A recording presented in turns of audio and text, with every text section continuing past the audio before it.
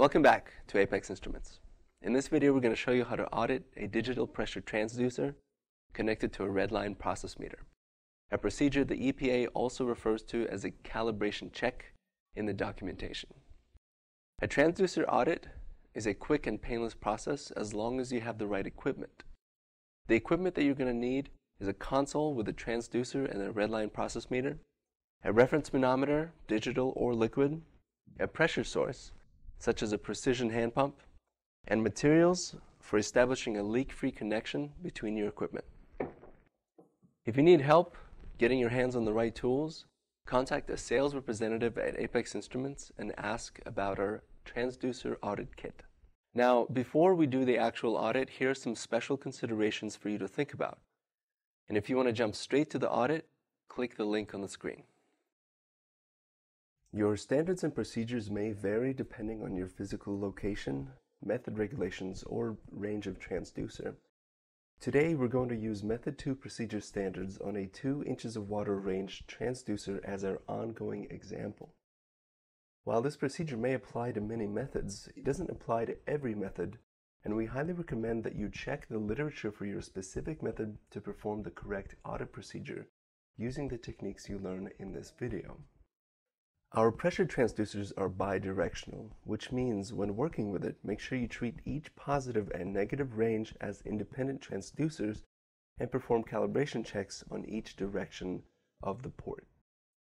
It's important to understand that temperature and wind greatly affect the pressure reading process. For example, when the equipment warms up, when it's exposed to warm air or hand contact, or when wind blows on open ports, the pressure reading will change. To compensate for this, we recommend that you wait for your console to warm up, limit hand contact with the equipment during the audit, and protect open ports from both natural and artificial wind during the audit. For a Method 2 transducer audit, you're going to have to perform the calibration checks after the test on each port at 3 or more points that represent the range of stack velocity.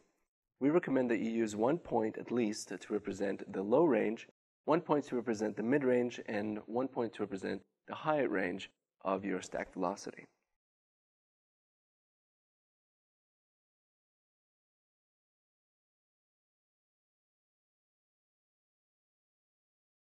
Let us assume that our stack velocity range today is 0.5 to 1.5 inches of water. Begin by connecting your hand pump, your reference meter, and your quick connect using the connecting materials.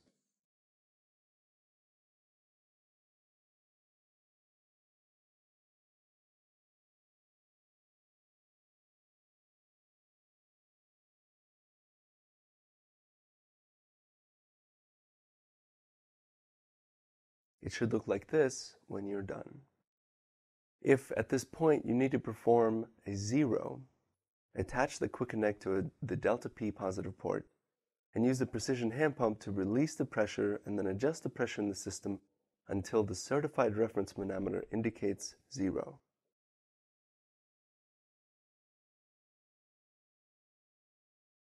You can also remove the quick connect, which will also create a 0 pressure environment. Once you're at 0, check your delta P display on the console to see if its value is within 0.03 inches of water. If so, then the drift has passed. To reset the 0 position, press the reset button. Begin with delta P positive. The first thing to do is a leak check. Use the pump to pressurize the system to 75% of your transducer's measuring range, which for us is 1.5 inches of water.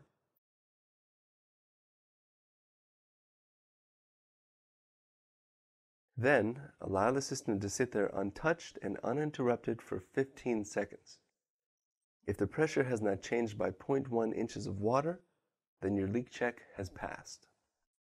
Now, we need to perform a calibration check at the lower end of our range, 0.5 inches of water. Use the precision hand pump to pressurize the system until the reading on the reference digital manometer indicates 0.5 inches of water. Once your reference manometer reads 0.5, check your delta P display on the process meter to see if its value is within 5% of the measuring point. which is 0.025 inches of water? If so, then this calibration checkpoint has passed. Perform the calibration check at mid-range of your stack velocity. In our example, our mid-range is around 1 inch of water, and the tolerance would be 0.05 inches of water. Again, 5% of the measuring point. If the checkpoint passes, perform the same procedure at the high end of the velocity range. In our example, the high range is 1.5 inches of water, and the tolerance would be 0.075 inches of water. If the checkpoint passes, switch the connection on the reference meter from the positive port to the negative port. Perform the same leak check and calibration checks as you did on the positive side. If the leak check and 3 calibration checkpoints pass, then you are finished with the delta P positive port. Disconnect the line from the delta P positive and connect to the delta P negative. Perform the same 2 leak checks and 6 calibration checkpoints on the delta P negative port. If they all pass, then it's time to audit delta H.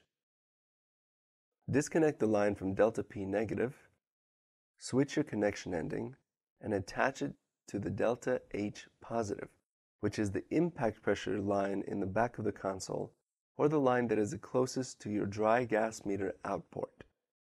Also, keep in mind that you have to rotate the valve so that the line to the dry gas meter is closed and the lines to the transducer and reference meter are open. Once you're connected, perform the same 2 leak checks and 6 calibration checkpoints on the delta H positive, then the delta H negative ports. If they all pass, then congratulations, your audit is successful. If any of your calibration checkpoints do not pass, immediately move on to the calibration procedure for your transducer, which we teach you how to do in the next video. Thank you for watching. See you next time.